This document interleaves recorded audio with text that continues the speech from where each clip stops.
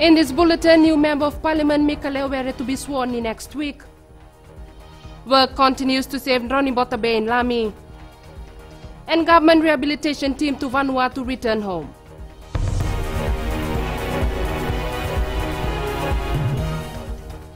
Good evening, I'm Akosita Tale and this is FBC News. New Member of Parliament Mika Lewere will be sworn into Parliament during its sitting next week. Lewere takes up the seat left vacant by opposition MP Ratu Vilia Metangivetawa. Parliament Secretary General Vinya Nanamusimalua told FBC News Lewere's swearing in has already been gazetted. A meeting of the Business Committee yesterday decided that Lewere be sworn in the next Parliament sitting scheduled from Monday. When contacted today, Lewere stated he is waiting for Sodelpa leader Rote Mumukepa to inform him about the swearing-in. The fight to save Ronibota Bay outside Lami continues. The Bay of Islands Preservation Group, consisting of some concerned residents, have appealed to the Minister of Local Government, Housing and Environment, Praveen Kumar, to immediately stop the rezoning of a residential piece of land in Waimbola, Wailekutulami. Chanel Sivan with this report. A public notice in the Fiji Sun on April 17th carried the approval of the Director of Department of Town and Country Planning to convert this piece of land from industrial to commercial C for heavy industrial and car park purposes. It is our right to fight against this because it's actually a residential area, and if someone comes and decides to build a factory right next to your house, what would you do? You'd fight against it, because that's your zone, that's where you live, that's where your children play, that's where the future of your children will be, you know. And the last thing you want is for the industry to move in. Kaloni Singha says they are concerned if a heavy industrial area is developed amongst the vegetation, in years to come, emissions from the industries will destroy the ecosystem. We do believe in development. Do not get us wrong. We believe we welcome development, but we also believe that there is a place for that. You do not bring industry into where people live. You take it somewhere else. You know, if the government could maybe allocate somewhere away from residents, from residential areas. The group has written a letter of appeal against the approval to the minister with a petition of more than 550 signatures from residents. When contacted, the minister Praveen Kumar says the group has the right to appeal, but he has not seen the appeal letter and the petition. I would like to ask the Honourable Minister to please take a look at our appeal letter and come and have a look, walk around the place, the area. I'm sure you've visited the place, Mr. Praveen Kumar, but if you get to look at it from our point of view, and please help us in this fight. This is the piece of land where the supposed industrial area will begin to emerge, and the residents say this needs to stop for their future generations. Chanel Shivan, FBC News. The Health Ministry is trying to determine if the new mosquito-borne chikungunya virus is circulating in the country. This comes after the ministry received 3 cases of chikungunya in the past month. Following the confirmation of 3 imported cases of chikungunya, the Health Ministry is trying to find out from both public and private hospitals if there are more cases. One of the carriers of the virus was a foreigner who has since returned to his country, while the 2 remaining carriers are locals. The notification of cases from the private sector, the private health sector, and these have been clinical cases or presumed cases of chikungunya. The bottom line is that to differentiate chikungunya from dengue fever and other mosquito-borne viruses, because all the symptoms are almost the same. Although the ministry continues to receive clinical or presumed cases of chikungunya, a laboratory diagnostic test needs to be conducted to differentiate it from dengue fever.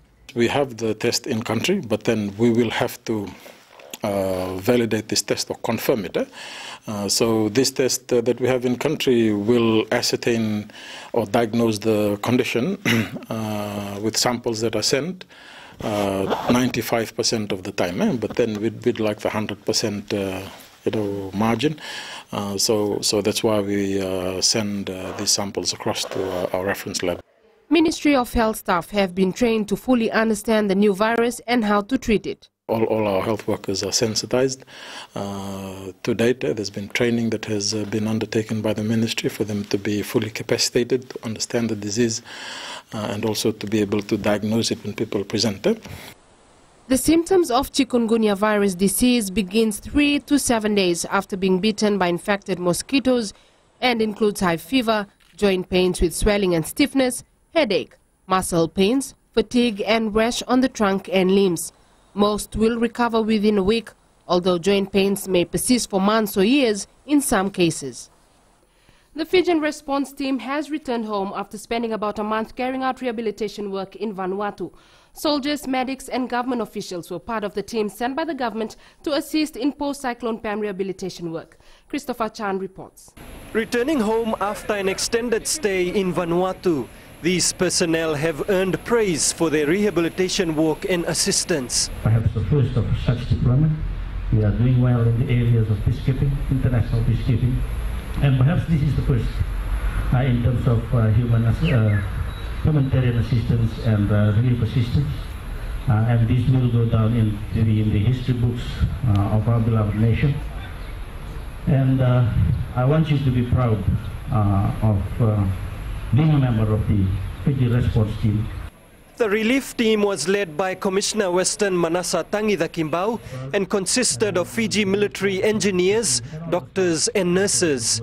And we hear from the community themselves telling us, even if you don't bring anything, even if you don't rebuild anything, your mere presence here in Vanuatu during this time of stress and time of crisis, to stand and live amongst, beside them, to them it's a very welcoming gesture on part of Fiji. The 55-member team was scheduled to arrive on Wednesday, but the Royal New Zealand Air Force plane could not land in Port Vila due to bad weather, delaying their arrival to yesterday. Some of the work they did included rebuilding classrooms and even delivering babies. The work that we have done in Vanuatu, we continue towards the end of our mission. We continue to receive accolades from the cross-section of Vanuatu community, from government, Prime Minister himself, the ministers, the communities. They kind of showed the deep appreciation and gratitude. This is the first time Fiji has sent a relief team to assist a country following the natural disaster. Their contributions was also recognized by Vanuatu Prime Minister Joe Natumen, who says the Fijians worked very closely with the National Disaster Management Office in Port Vila. Christopher Chand, FBC News. The Fijian's Elections Office is in the initial stages of planning and drawing up the 2018 general elections calendar. At a regional workshop that ended yesterday, staff were able to share the experiences of preparing for the 2014 general election as well as learn new skills. Ritika Pratap reports. A two-day workshop for staff of the Elections Office in Fiji and other Pacific Island countries saw experiences being shared about the planning and the preparation of general elections. The outcome would help them contribute towards drawing up a strategic plan. Actually will give us a better idea as to how we should go about doing it and how each activity needs to be undertaken so that it all fits into one and the election is delivered as a project, yes. The Supervisor of Elections and his staff had less than 7 months to prepare the country for the 2014 election. Mohammed Sanim says one of the challenges was voter awareness programs. Certainly we will be looking at enhancing the voter awareness strategies for the next election and coming up with something more unique, something that is eye-catching. And as we are all aware, it's a voluntary system of voting, so the FAO will now work with all the communities to ensure that there is continuing interest in participating in electoral processes. 20 Fijian Election Office staff and 5 regional participants took part in the workshop. Mareta Katu, a part-time electoral official from Cook Islands, says she is inspired by Fiji's counting system. How it's been calculated, how they count it, it's much different with the system here in Fiji. So it will be something new that we will take into consideration in trying to use that back home in the Cook Islands. A similar workshop will be held next week for 20 regional electoral administrators and 5 staff from the Fijian Elections Office. Ritika Pratap, FBC News. Still to come on FBC News, Lambasa Sugar Mill ready for new crushing season.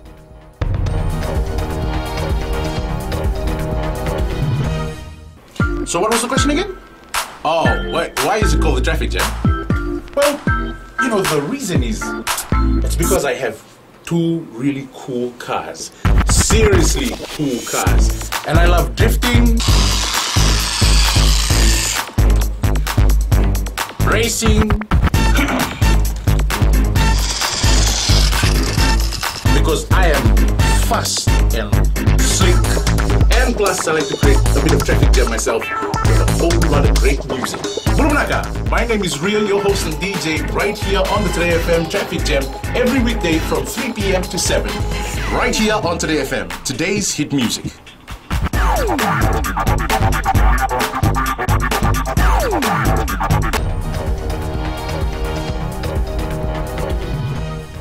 Welcome back. This is FBC News. Motorists are warned to be patient and considerate in light of upgrading works along the Votolevu-Nasoso stretch of road in Nandi. Traffic officers in the Western Division have been inundated with calls from Fiji Roads Authority and Higgins Fiji officials about the reckless behavior of some drivers who continue to disregard warnings to drive slowly because of the road upgrading works. Reports of workers being verbally abused have also been received by police. The Fiji Police Force says commuters need to plan their travel in advance as roadworks cannot be completed overnight. Motorists are to expect traffic congestion, particularly during morning and afternoon rush hours. The Lambasa Sugar Mill will be the first to start the 2015 crushing season. The Fiji Sugar Corporation is anticipating this crushing season to be a good one. Eleanor Turangeview reports.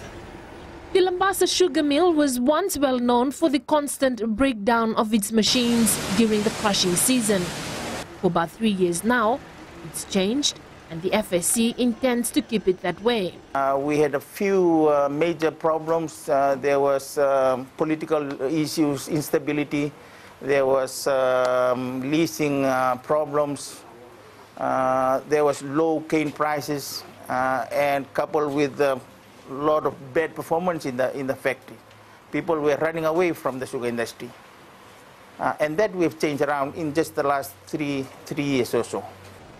Due to the improved performance, farmers are now more confident of the mill with the new crushing season to start soon. We had to make sure that we become more efficient in the mill.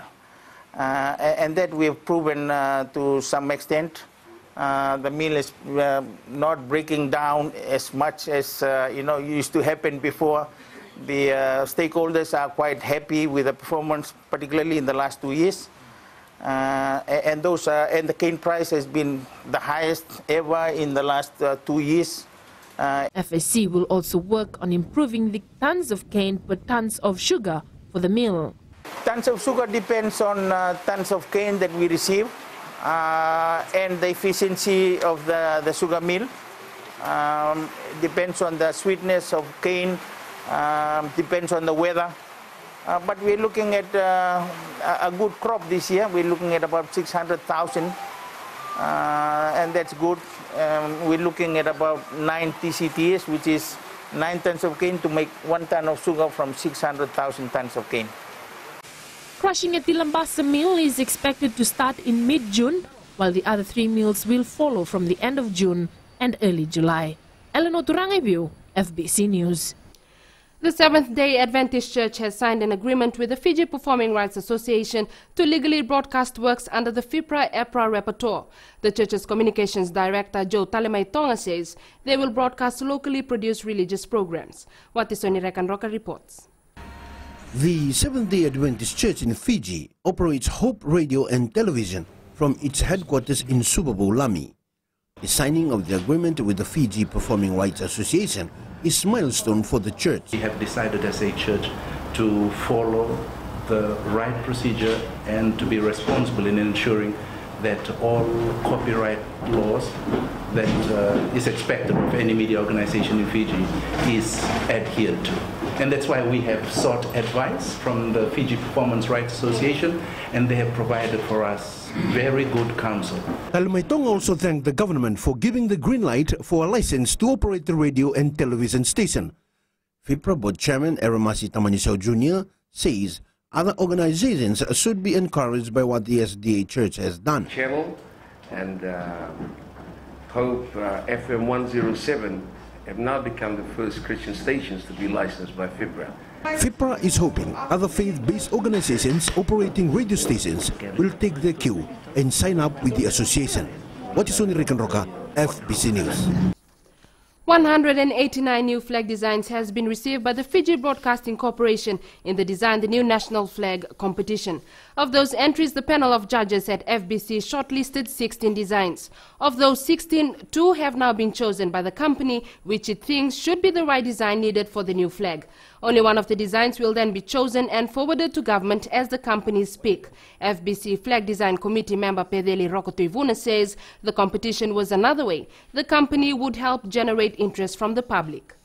The reason behind it was to just showcase, one, people's appreciation and people's, the Fijians, look at what they thought that the Fiji of the future should look like. And in fact, it's representation and the symbols that should represent our country. All the flag entries have been submitted to government's National Flag Committee. At 6:30 p.m. tomorrow, you can see some designs that made it to the top, as well as interviews with the flag designers.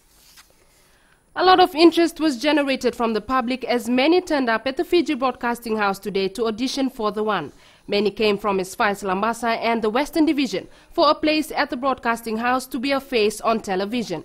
More than 100 videos have been submitted showcasing raw Fijian talent.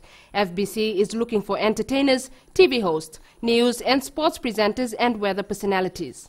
This audition is to find talent that is out there, that people who are able to host a TV program or do anything, presentation, hosting, anything to do with television.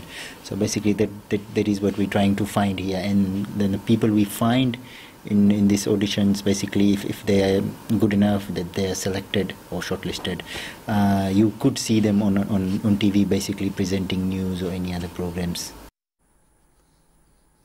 Coming up on FBC Sports, Fiji team ready for Glasgow Sevens. Bar under 15 win Fiji FAC title.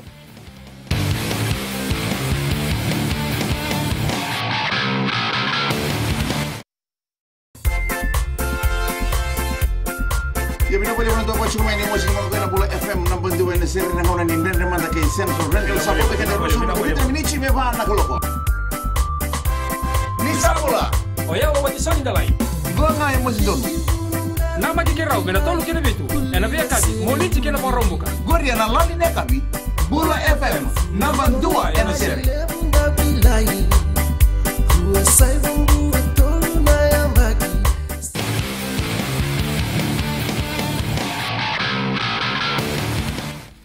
Welcome back. Leading our sports tonight, Vodafone Fiji Sevens coach Ben Ryan has stressed to his players to remain focused at all times during the Glasgow Sevens in Scotland this weekend. Ryan says all too often in the past, Fiji has been let down by the most basic of errors at the most crucial of times.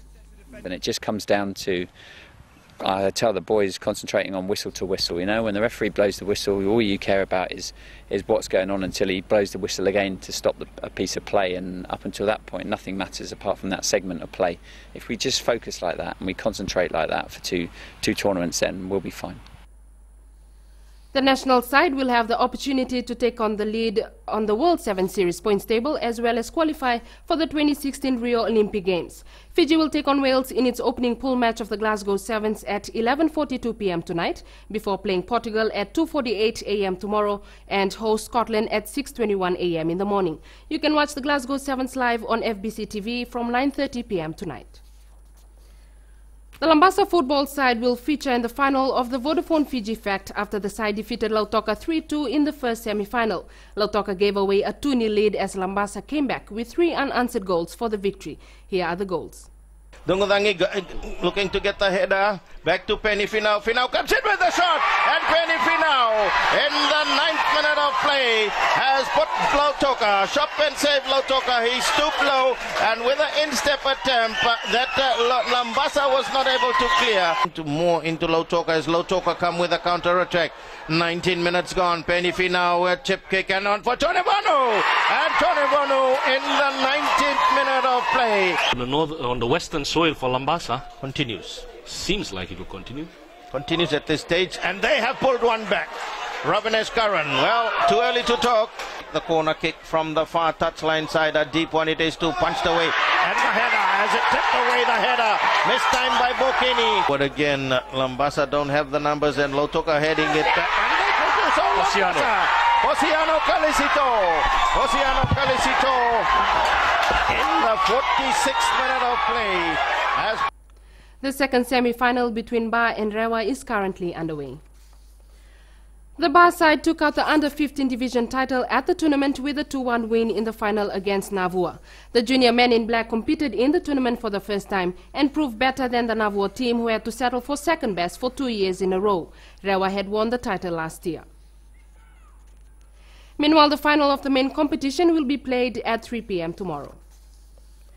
The Vodafone Fiji Under-20 football team celebrated Mother's Day at the Fiji Football Academy in Suva today. It was a jovial day for many parents as they farewelled their sons in style to the FIFA Under-20 World Cup. Rohit Deo joined in the celebrations at the Fiji FA House.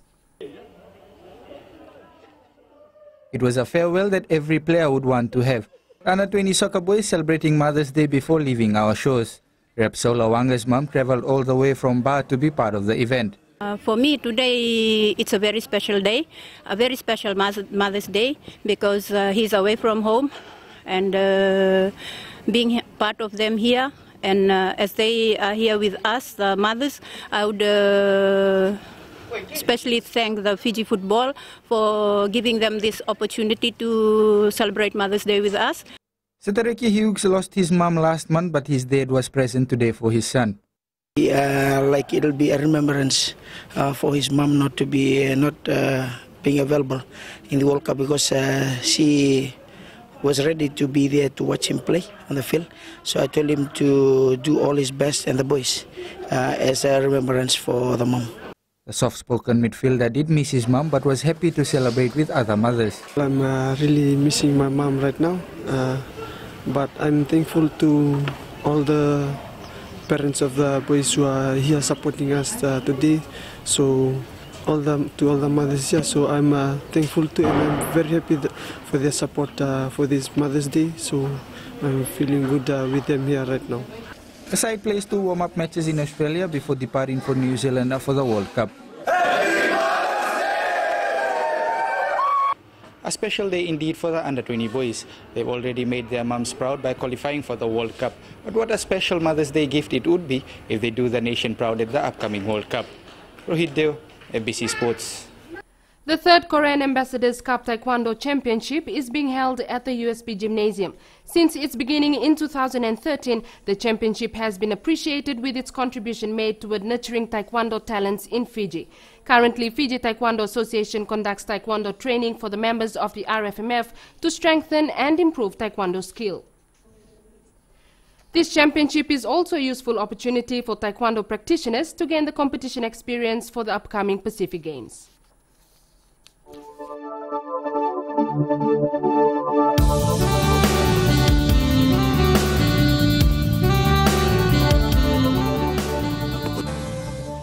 Fine weather apart from brief showers was experienced of the interior and eastern parts of the larger islands. A trough of low pressure lies over Vanuatu, meanwhile another trough lies over Samoa and extends southeastwards over northern Cooks. Meanwhile, a broad easterly trade flow affects most of the southwest Pacific countries. Suva and Savo recorded the lowest temperatures for the day at 29 degrees. Ba and Lambasa are at the highest with 32 degrees. Tomorrow there will be brief showers of the interior and eastern parts of the larger islands. Elsewhere, fine apart from isolated afternoon or evening showers. Further outlook, brief showers of the interior and eastern parts of the larger islands. There will be isolated afternoon or evening showers. And recapping our top stories, new Member of Parliament Mika Lewere to be sworn in to Parliament next week. Waimbola residents appeal for Minister for Environment to stop the rezoning of the land, and government response team to Vanuatu return home. And now to our poll question. Do we have an accurate picture of the crime rate? Visit our FBC website to take part.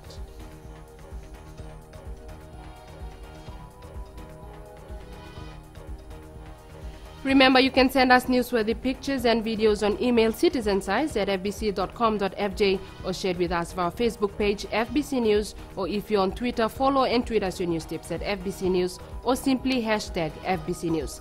That's all from us tonight. See you again tomorrow. Good night.